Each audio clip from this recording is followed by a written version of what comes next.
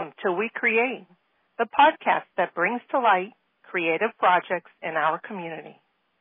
My name is Linda Salzer, and in today's episode, we'll be talking about the journey that starts with the first step.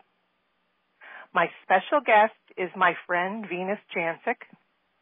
She joined the ranks of the Adirondack 46ers when she climbed her last high peak in 2019. Spanning 7 years, Venus completed the 46th high peak and received her number 11888. Venus, what does it take to climb 46 high peaks, each one over 4,000 feet high? Well, for me, it was about being very dedicated and determined and a lot of planning. What do you mean by planning? Well, when I first started off, I started off because a friend invited me. Mm-hmm. And I had always been very interested in, being outside and stuff and climbing little mountains. And when she took me on my first high peak, and I became obsessed. And I think it was because each mountain, as I did more and more, each one had its own different challenges to it. And so the first couple of times I went with a friend, and she's the one who basically helped me figure out how to use a map and plan out my hikes and things like that. And then afterwards, she couldn't hike anymore. I took a break for a couple of years, and then I decided I was going to do them for myself. So I started researching, and I read a lot of stuff online, and I picked up some books and talked to friends and family that had been climbing them. So you were talking, I was thinking about my experience climbing the high peaks. I've done 7, and they just seem, they're really, really hard. I mean, it's a challenge with endurance physically and also mentally. Yeah. Did you find that to be true? I did, because the first couple of ones I did, I really was not physically fit. And I want to say 5 mountains in 2 years it took me with my friend. And then I took a break from that, and I took up running and did a lot more physical activity. And once I started to realize, hey, if I can run 26 miles, I can certainly hike 26 miles. So put it in my head that that's what I was going to do. And I went back to hiking, and I found that all of the strength and endurance training that I had done prepared me for a lot of the other mountains, because I'm a short person. I'm only 5'2", and I rely on a lot of upper body strength in parts of the mountains to get me up over some of the rocky areas and things like that. And, to prepare for some of them, when I know I'm getting ready for hiking in the fall, I'll just walk around my house doing like lunges all day long. Get ready. I mean, I'm sure the neighbors probably think I'm crazy. I'll put on my backpack, and I'll load it up with weights, and I'll walk up and down the stairs to get myself ready. So, I think a lot of people who are short might feel like they couldn't do something like the bouldering, and it's really some of those are straight up, like you're climbing up like Spider-Man. I encountered one of those. Yep. The hardest one I found for that situation was I did the cliffside saddleback, and I did it by myself. A lot of the ones I've been doing just in the recent past here, I did solo. And so when I read up a lot on the saddleback and realized I was probably going to have some difficulty, so I went to an indoor rock climbing area and did a lot of bouldering and things like that. And that really did help me. And I lightened my load on my pack. But that one was that one was probably my most mentally challenging one and physically challenging one. I got up to the top of Gothic, so I made it all the way up the top from the Johnsburg side, and the last tenth of a mile, I couldn't bring myself to go up because it was, it was a pretty steep climb. I don't know if you came, approached Gothic that way, but I couldn't do it mentally, and we turned back. Yep. When I did Gothic, I did it on the hottest day of the year and a 4th of July weekend, and I went over Pyramid Mountain, which is not considered a 46er, but is taller than most of them. It's not a 46er because it's less than a mile from Gothic, and it has to be a mile away. So I did that mountain first, then I did Gothic, then I did Armstrong, and then I did Upper Wolf, and then I abandoned Lower Wolf because it was just too hot. But I wanted to go back and do the other trails to the mountains that I didn't do, because I met a woman who taught me about redlining. And so what you do is you grab your map, you outline all the trails that you did take, and then you go back and you redo the trails that you didn't do. So I want to do the cable side of Gothic. So one day I'll get back. So those cables appear to not be in great shape, but they did support our weight. Did you have trouble finding water when you were doing that hike? Well, that year there was no water. And the water that we would find, I wouldn't have trusted to drink. Oh. So, I do carry the Sawyer straw, and I carry tablets and all that to treat water, but I've heard too many horror stories about hikers getting sick, and so, but the day that I did, so I carry a lot of extra water on me, especially because I've come across hikers who have none, and I've shared. So that day, I just overdrank, and I did start to run out. That was like the only one time I ran out. But, yeah. Oh, what do you think about those hikers that get up there and they're not prepared at all? I remember hiking up Marcy, and I saw people hiking bare feet up there because their shoes fell apart by walking through water. To be honest, it frustrates me. And a lot of times, I thought I was being snobbish, I guess. I don't know what the word would be, but a lot of times I would be very frustrated. I ran into a family who did not have enough food and water for their kids when they got to the food. So I gave them what I had because I knew it was a hot day and I knew what it was going to take to get them back down. And at the same, I stopped and spoke to a ranger because I ran into them on Phelps Mountain. And so I stopped and spoke to a ranger on Marcy Dam to let them know the situation because I was concerned for them. And of course. And I really wish that people would take the time to research and know what they're getting into before they just decide to pull over and hop on trail.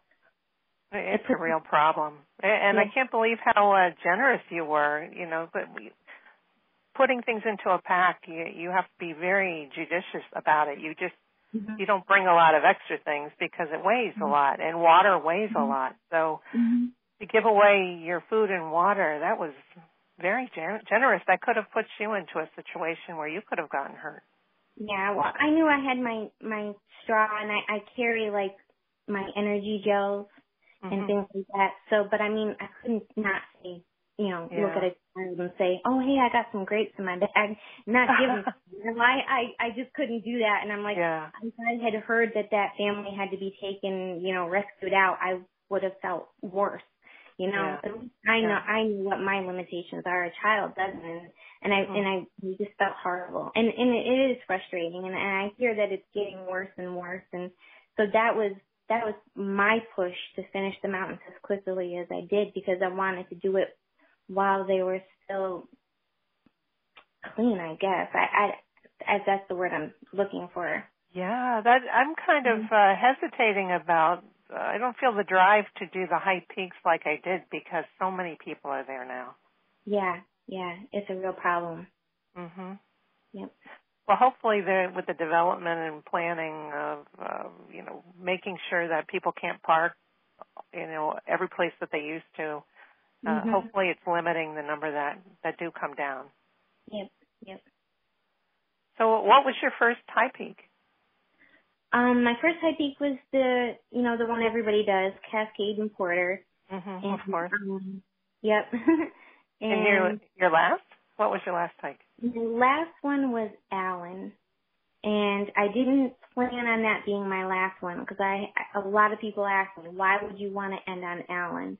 And it was just one of those situations where I'd heard so many horror stories about it that I kept putting it off and putting it off. And then it finally came down to the last one. I was like, okay, well, I guess Allen's going to be my last mountain.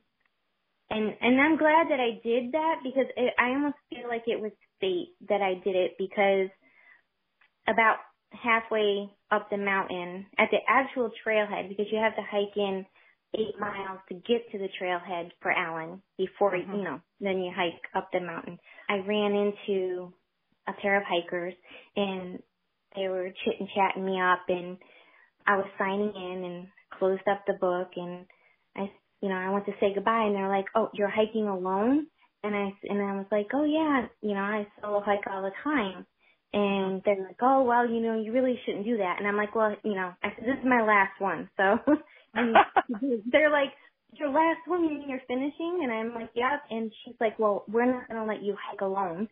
These two older ladies decided to take me under their wing, I guess, and hiked me up the mountain. And it turned out perfect because the woman was an, I don't know, multi-time 46er, and she's part of the club and the group and all that. And she just talked my ear off the whole way. And it was really, I'm mostly a solo hiker because I like the silence. But it was a comfortable chat. So, and when I got to the top, they let me walk up to the sign. I turned around and she's like, okay. And she started singing this special secret 46er song that they do at their dinner. And she sang it to me, and it was just, I couldn't have planned a better way to end my journey. Well, that sounds really great. I didn't even know there was a secret song. I guess I didn't accomplish enough mountains to know that there was one. Have you done any hikes in the winter? No. I am a baby about the cold, and I find that, I'm nervous thinking about being out there because I know how high the snow is up there. And I knew that you've done a couple in the winter. I didn't make it up to the top, but I found that it was easier to hike in the winter because the snow covered all of those rocks, so I didn't have the up and down. Yeah. It was all flat, just going right up the mountain. Yep. I'm a very slow hiker, so I tried to go once with a group, and I just found I couldn't keep up with them because my pack is always too heavy. I take that list that they give you, the emergency list, with every possible thing that you might need, and I carry it all, and my pack is probably twice as heavy as it should be. Well, it's better than not being prepared. Well, have you ever gotten into a situation where you didn't have something you absolutely needed? No, not for me. I'm super very probably over prepared for the last thing. But the one time that I would probably say that if it would have been on Sixth Mountain, I didn't have the proper clothing, come to think of it, actually, because when I started in the morning, it was one of those beautiful days, and went by the weather that was supposed to be beautiful, but mountains make their own weather. That's right. And so I went to do the whole Dix Range, and I did have a hiking partner, and she was much slower that day, and so we got behind, and it started, by the time we got to South Dix, and we jumped over and we did Grace, and we got back to, because you do Malcolm, South Great, South Dix, then you jump over and you do Grace, and then you have to go hike back up over South Dix to get to the next mountain, Huff. Mm-hmm. Then you do Dix. So by the time we got to South Dix, it was raining, and I realized I did not pack my rain gear. And thinking, oh, it's beautiful, I'm not going to need it, lighten my pack a little bit because we were doing 5 high peaks that day. And I got soaked and I was cold, and I knew that I was probably, if we didn't pick up the pace, I was going to be in trouble. Because you can get hypothermia even when it doesn't have to be 32 degrees to get hypothermia.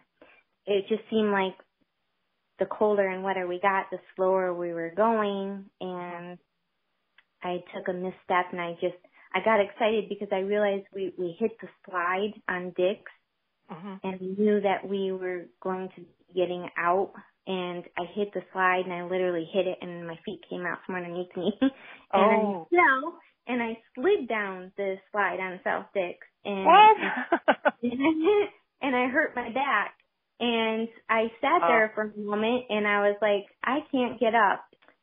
And then I asked my friend to help me. I was like, look, I couldn't even like concentrate on the trail. It was getting dark, and I'm like, you've got to get us out of here. And she started to panic. So I like had to pull myself together and get us both out. But sounds very serious. Yeah. At one point I actually said, I think I'm just going to find a tree and sit down and wait. If I have to sit here through the night, I think I'm going to wait. And I think that was my lowest point in a hike that I ever got, that I didn't think I was going to be able to get myself out. I knew I had my friend that was relying on me, so I had to get us both out. So, yeah. Those are the kind of moments that are really hard psychologically, because you could easily, fall into despair and not complete your goal of getting out. But I think those challenges make you stronger because you have that will to want to survive. So. Oh yeah, yep. And I've always said to myself, I don't want to be that person that needs to be rescued. Oh yeah. Every time I've gone into a hike, don't let me be that person in the list of people that got rescued this weekend. And not having to be able to rely on cell service and all that, so I was like, okay, well, I'm going to learn how to use a GPS. I'm going to learn how to use my map, and if I get into a situation, I've got to get myself out of it. I want to be prepared. Yeah. Can you use a map and compass? Do you have those skills? Thankfully, before I had fog brain, which you get from Lyme disease, I did have a situation where we couldn't quite make out the trail, so I got out the map and I got out my compass, and we did have the GPS, but I'm like, I'm not going to just completely rely on the GPS. So yeah, I can figure out a map with a compass. With the fog brain, that is one of the reasons why I will no longer hike solo now. Yeah. So I did find that I didn't know that I had it the last hiking season when I was completing my high peaks. And now that I know what it is, I'm glad that I made it out of the woods on my own, because I can laugh about it now, but there was some, I look back at it now, I'm like, well, geez, that probably wasn't smart hiking solo. So I sit there and I try to think of it as for myself, it was a badge of honor to say that I did most of them solo, because I really feel like being a short female that looks like a child, everybody looks at me and thinks, oh, she can't do these things. That's right. So I was like, and the worst thing to tell me is, no, you can't do it. So I just went and did it. And if my one thing that I can, say to anybody for word of advice, don't hike solo. I would rather see people hike with a partner or a group. Hard to find the right partner. I've wanted to go back up and I'm a diabetic, and that's a pretty serious situation. I always worry about having enough food and I don't know. I should probably not let that stop me though, because obviously if you're prepared, you mitigate the risk. Mhm. That's what I think anyway. Mhm. So after all those hikes, which one was your favorite? I actually have two favorites. View-wise, it was Rocky Ridge. And I did that from the New Russia side. I just found it to be beautiful because it has so many fault peaks, but you have a view through the whole thing. And it is a long hike, but it's worth it. And I loved the beech forest, and that was a beautiful hike. And the view of Lake Champlain, and you get a view of all the high peaks from that one. And my second favorite was Marshall, which is an unmaintained trail. I have to laugh because I tried to do Marshall with a friend, and we couldn't find the trail. We just we weren't in the right place. Well, I came in from oh my gosh, it was a long hike.